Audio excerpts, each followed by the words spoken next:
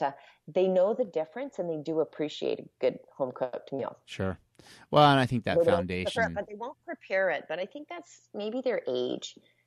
They won't really prepare it. Like all the ingredients will be here, but they won't prepare themselves like a great meal, usually.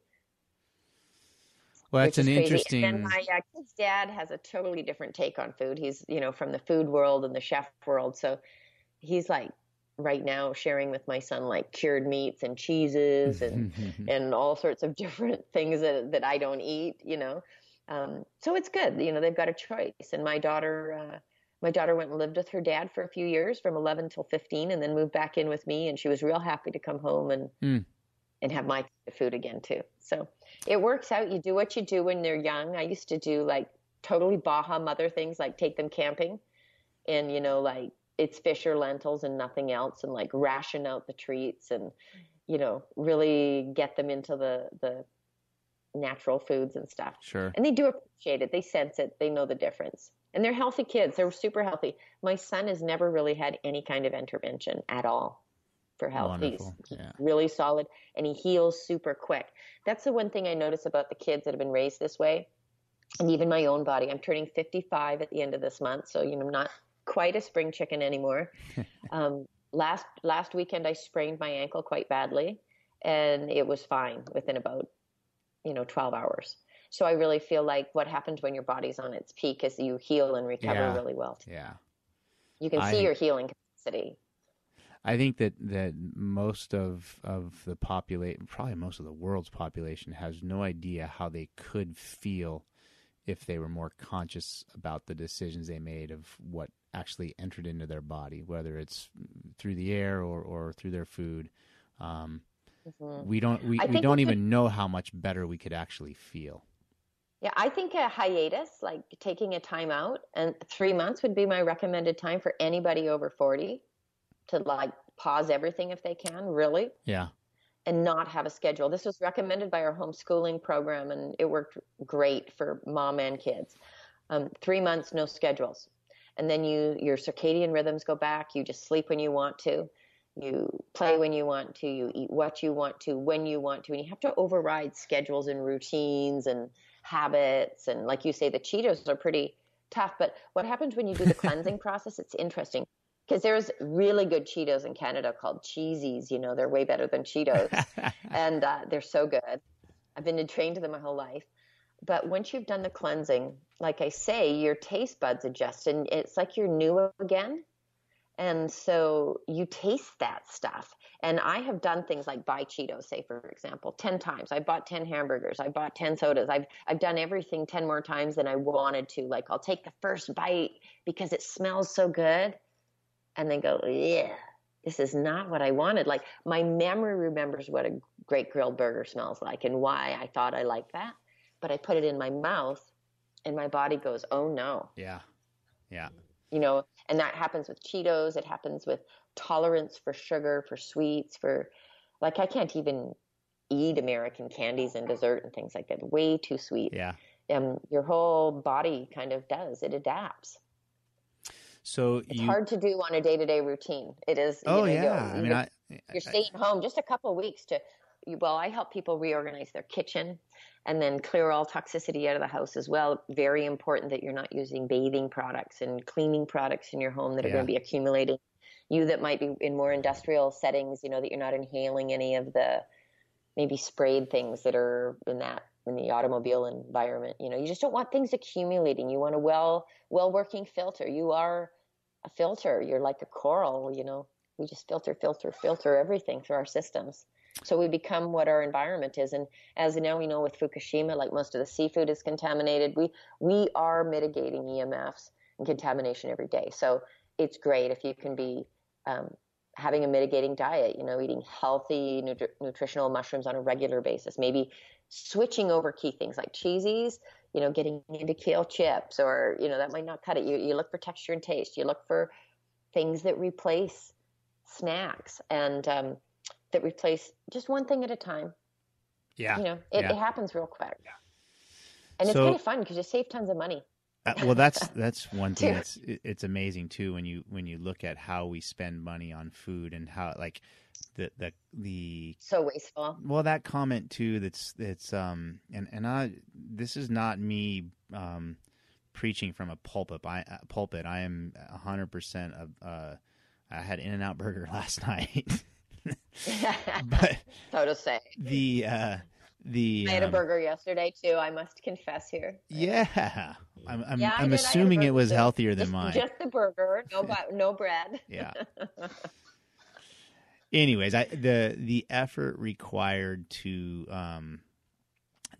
eat healthier, I don't think there's any that you can't argue that. I mean, it's way easier to drive through a drive-through and get a bag of food and consume it in 10 minutes and move on with your life. And unfortunately, that's kind of how our culture, modern culture, is structured. You know, eating in the past, and I'm assuming it takes a little more effort for you because you're making things from raw ingredients, and you probably perfected it to where it's not as inefficient as a newbie might be. But there's something about that process of gathering, finding, buying, whatever it takes to get the raw ingredients, and then the prep or the creation of the meal, and then the sitting to actually eat it. There's that the lack of that has to be affecting human health as well, I think, because the times when I always think, I mean, we know the old saying, and maybe not everybody likes this word, but the table, the hearth is the altar of the family. It is the altar of our home, of our family.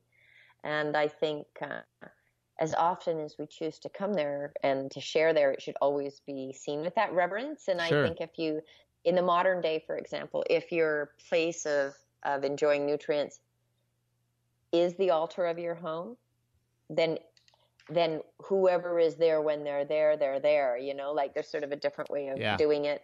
I used to make food the last few years in Cabo for a stem cell clinic, and I'd make the lunches every day for the people that were going in for treatment, and I'd put a little prayer in everybody's lunch bag.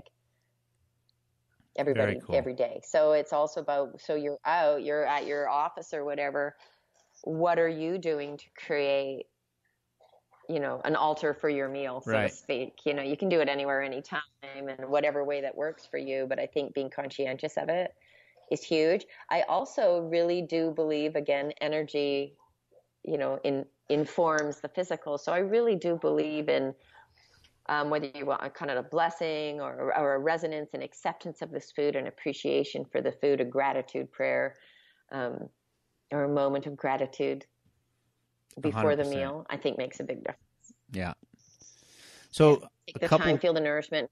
And I was always told that food prepared with love and blessed over made a difference to the end users as well. They always said as they consumed it, they could feel the love in the food. And that goes back, millennia through oral tradition. I know Native American Indians. I mean, the gratitude for a kill before they consumed. I mean, all of that. It's not some. Yeah. It's funny that we have to go full circle and.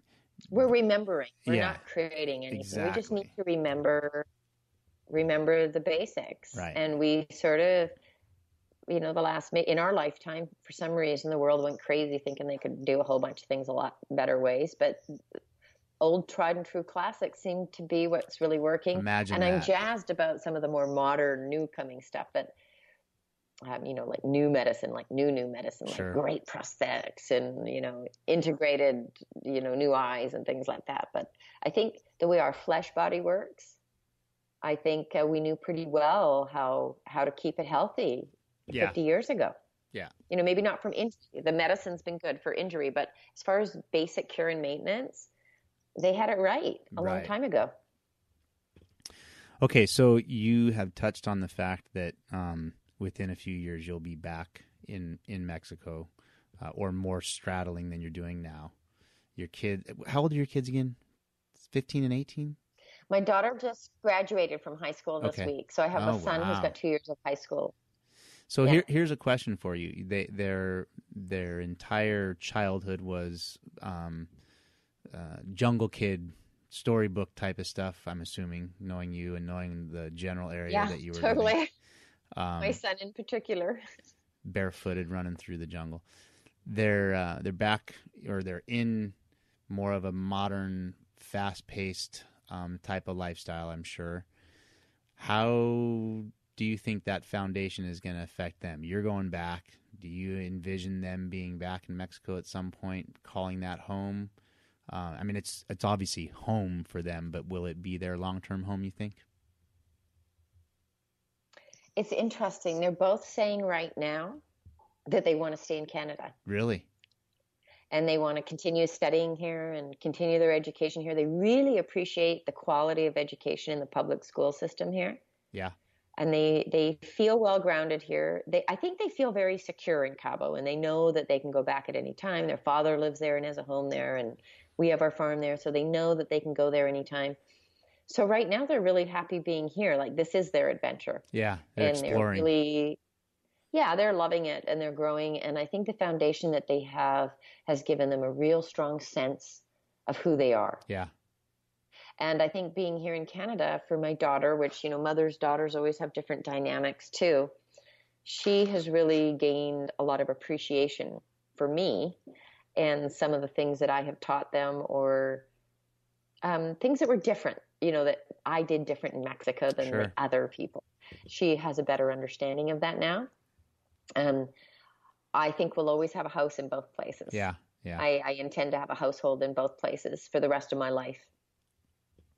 I can say the same. I think about we're fortunate to be able to provide those experiences for our children, and kind of makes me sad to think that there's lots of parents that can't do that for their kids. But as a young person, if you happen to be listening to this, just encouragement to you to make sure you get out and explore, and whether that's another country, another state, another city, another block for that matter. You got to open your horizons up and see new things and meet new people, and you can't do that within the comfort even zones. through friends and friends' parents, because we have such a unique environment sometimes where we've got really dynamic family members, right. friends. Yeah, for sure. Community. And I would like to say that it doesn't cost money. Actually, that's a good point. It's a really good point. Most of my adventuring happened because I was flat broke and didn't have a choice. Yeah. No, I think we feel like I didn't have a choice. We feel like people often give me accolades for being so adventurous, but normally it's just survival. Survival, right?